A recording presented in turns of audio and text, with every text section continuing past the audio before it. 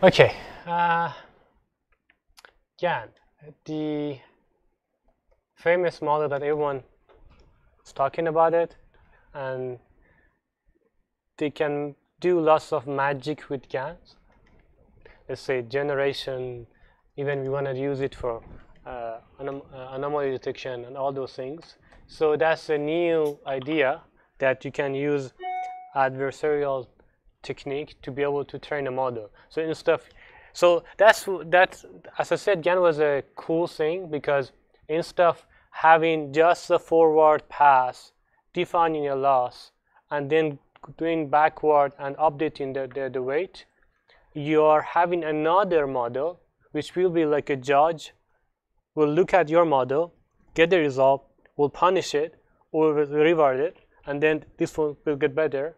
And then by freezing this one, then you're saying that, oh, you're not a good judge because it can fool you. So this one will get better. So it's like they're playing game and they're getting better and better and better. So that was like a cool new idea, adding like a kind of like I say game theory to the deep learning models. So and then they said that even the Nash equilibrium for that was if the discriminator is always saying 0.5, 0.5, which means the discriminator can't tell the difference, and the generator can actually fool the model, and can kind of make something super similar to the actual data. So that was kind of like on paper the Nash equilibrium of the GAN, which comes from the game theory. But the thing is, the whole idea here was instead of no, I'm just thinking about it. It's like DNN was deep neural network was there to say that instead of me as a human do feature engineering, I can let the network to do that for me. I can add extra more layers, and those extra layers will learn some feature from the data, and then they will do feature engineering for me. So I can, instead of extracting edge from image or I don't know some feature from a speech, I can just has it as a raw input. And then maybe for a GAN, if you're saying that instead of me coming up with the loss function, I can let the model, a discriminator, to do that job for me. Instead of having, let's say, a distance like Euclidean distance, cosine similarity, I can have a discriminator which will be the judge and should be able to tell the difference and be my own metrics of the generation, or for autoencoder or anything like that. So here, I tried to implement a GAN based on all the things that we have seen before.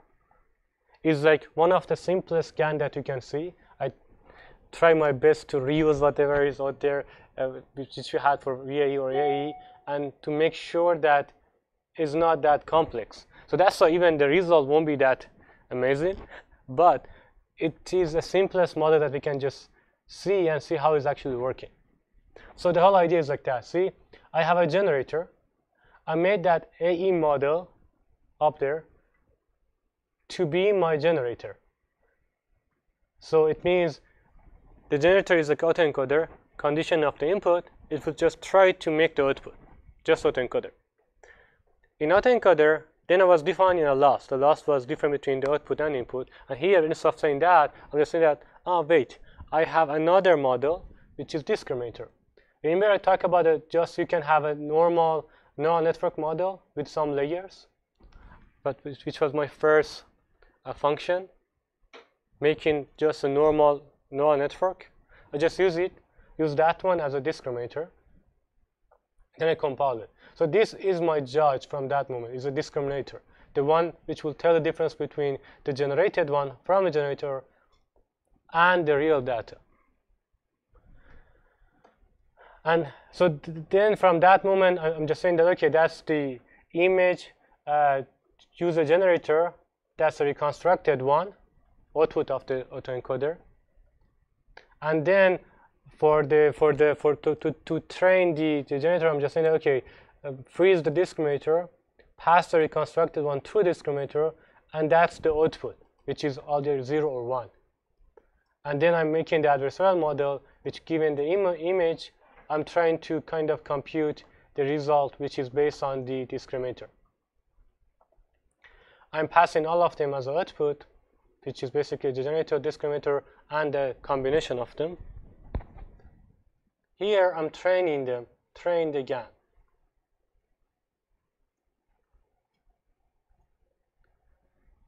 For training the GAN, I'm just saying that if you have generator, discriminator, and adversarial one, and the data, you should be able to just train it. For a number of epochs, you can just read it for a number of batch.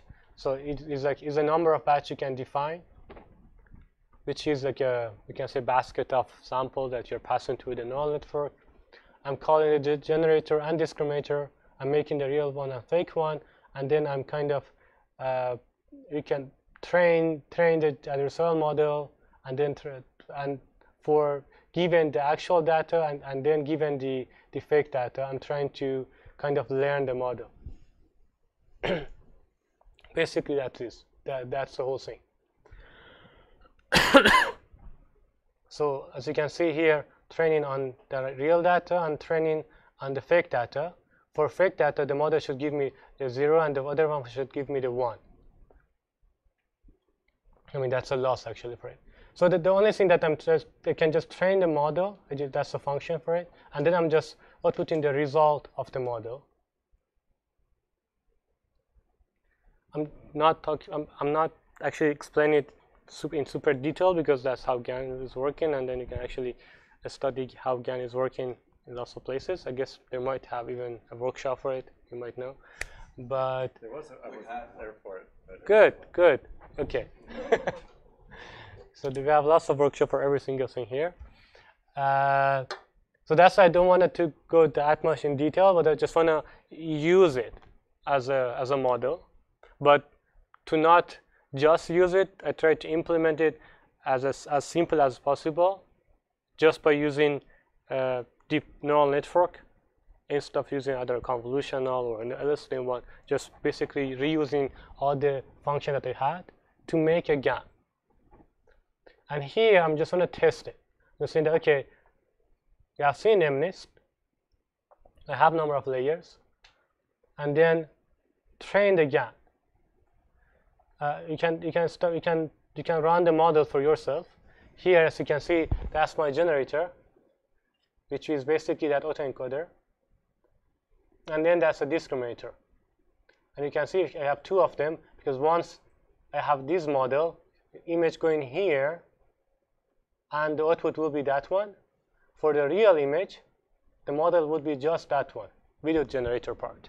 So it's like, because once I'm doing the whole two of them together, once I'm just doing the discriminator. And that's how I'm playing with them to make sure that it's working. When I'm doing the discriminator, I'm trying to make the discriminator better. Once I'm doing the other one, I'm freezing the discriminator. I'm just trying to make the generator better. That's how it's working. I mean, the concept is clear. How GAN is working. Two component. I'm making both of them better. They are making each other actually better. Question, confusion, lots of confusion. But okay, I was just trying to make it to be simple as possible, but maybe I'm not doing that. But you can be the discriminator for me and telling me that. So basically, I'm the generator here, making lots of words. You are the discriminator here. Can say if it makes sense or not. Basically, GAN is exactly like that. So once you are doing that, based on your reaction, I'm getting better. I'm working on myself, and then given that I'm getting better, you will get better as well because you will be a better judge as well. Exactly, that's how GAN is working. Oh, I'm trying to make sure. Machine learning. Old term in machine learning for this called biconvex learning. So it's a class of machine learning algorithms, of which this would probably be one of them. But when you have A and then you freeze A and do B, and then freeze B and do A, biconvex learning. So maybe that's a similar concept to that, but at least the same technique of freezing is getting applied here, but only once, just for the discriminator one. But for the other one, we're just, because it's a real data, we're just using it. Mm-hmm. So, but yes, it's a combination of maybe multiple techniques, but that's the cool thing about it. It's like, without having any label, just by that technique, generating judging, generating, judging, is getting better and better. That's why it's kind of like a self-supervised technique as well. By self, is getting better. So the thing is, the generator, given an image, is like I'm reading a book, and then I'm going to describe the book to you. So it's not like I'm coming up with a story by myself. It's conditional. I'm reading a book, and whatever I'm saying should be related to the book.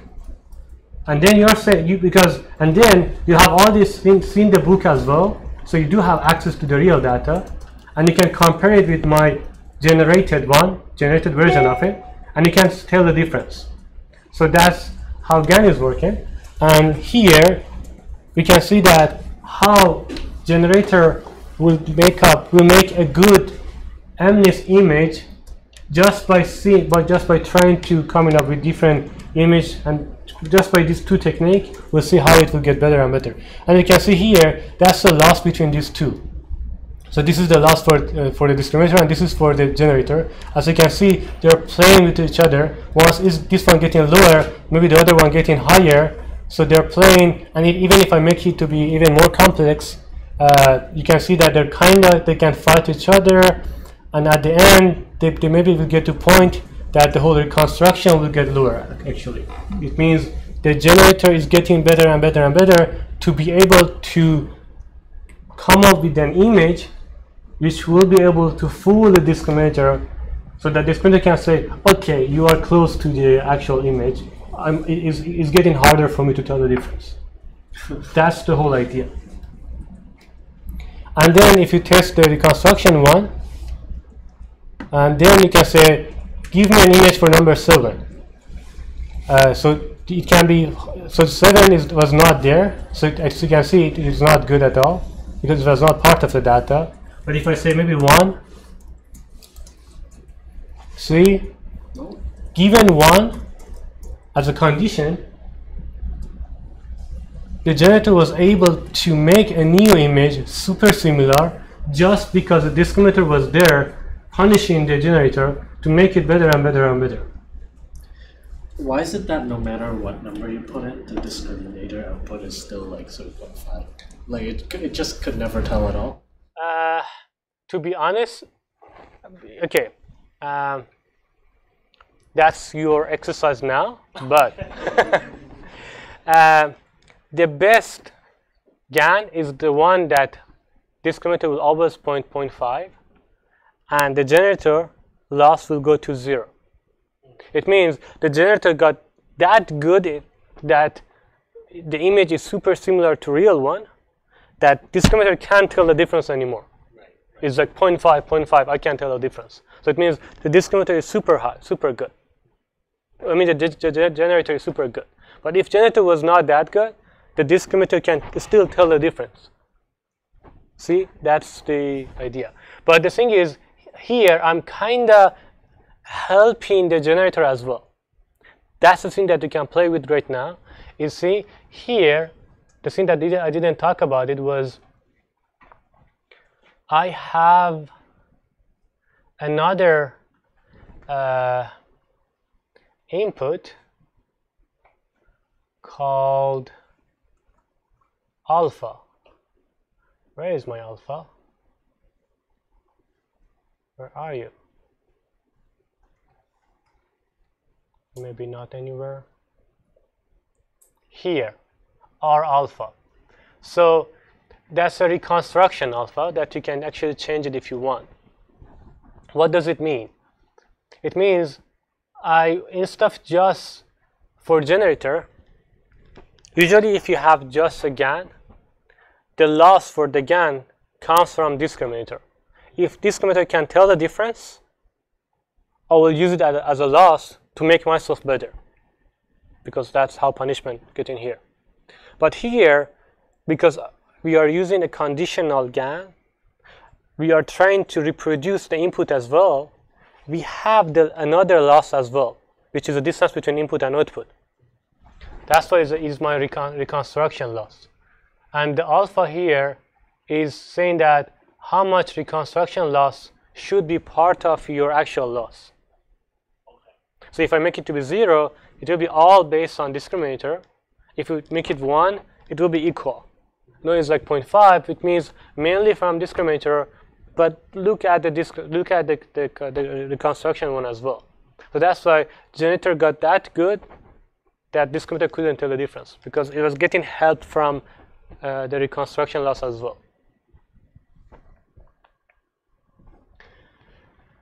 So here you can train it, you can test it, and you can, as you saw, that you can have, I don't know, 4. Let's see how it will be 4. And how about 9 that we haven't seen before? Oh, still not. Okay, the 9 got completely destroyed, almost. Yes. See, because that's the same, because for MNIST, because all those numbers are not that much different from each other, still all of them are in the center, they're shaped, they have some, so the generator, given the condition of the 9, will have some idea about it. So it will do its best as a generator to be able to reproduce it again, based on, it's like, even if you haven't seen so it's like a transfer learning by itself, kind of. It's like you're just seeing different number and just want to apply it to different one. It won't be as good as a normal one, so it still is like blurry, and the reconstruction loss is like 0.9, but I don't know, for something like maybe 2, let's see what is it. It's still bad actually. But how about the reconstruction? Still same thing. So it was not that good here. So it means the thing I'm saying is like that. All those models that we tried, they were not that good for MNIST, because MNIST is image, and if you destroy the image by having it as an array, you will lose lots of information. And even if I make the GAN here to have more layers, I will make it better for sure. But just imagine that I learn to reproduce a number just based on super simple autoencoder and a discriminator. And then I can use these two scores to come up with maybe a score to find what is outlier, what is not. And for credit card, I want you to actually make a generator, make a GAN, and then try to produce a number and resolve. Funny thing here, see, one of the things about GAN is sometimes it's not stable. See, so it means here it's just for generator. So it was getting better, getting to a point that discriminator was getting better, and then so this is like a fight. Sometimes GAN is super hard to converge. That's why they are using lots of technique for GANs. How can you make sure that your GAN will converge? I mean, they're using, I don't know, batch normalization, they're using, I don't know, different activation function, they're using, or even for stuff, they're using like Wazarian, I don't know, they're using different kind of technique to make sure that it will converge. But it won't happen all the time, and that's the issue. And that's why it's super fancy, super cool to use it, but you have to be careful. And you have to make all those hyperparameters in a way that it will converge. And then you can see the result as well, that how separatable are the model, and then you can see the result. Do the evaluation if you want based on it, and then see what is the best final score as your exercise now. Play with the GAN. That's last exercise.